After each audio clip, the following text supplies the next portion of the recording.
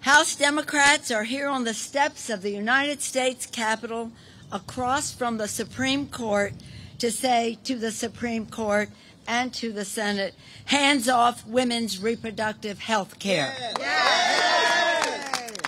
This is personal for many of us. It's personal for me because I know firsthand what being denied access to legal abortion looks like. I have personally experienced the fear, the stigma, the trauma, the despair of being denied the care that you need. I know what it's like to have your medical decisions criminalized, to be forced to travel for the care that you need, and to see your future hang on the decisions of politicians rather than doctors.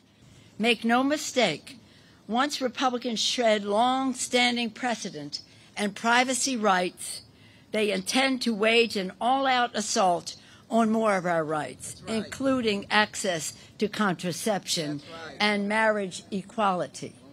We need you in November and every single day as we march to the polls and we expand our majority and we expand that majority over there. Thank you, Madam Speaker.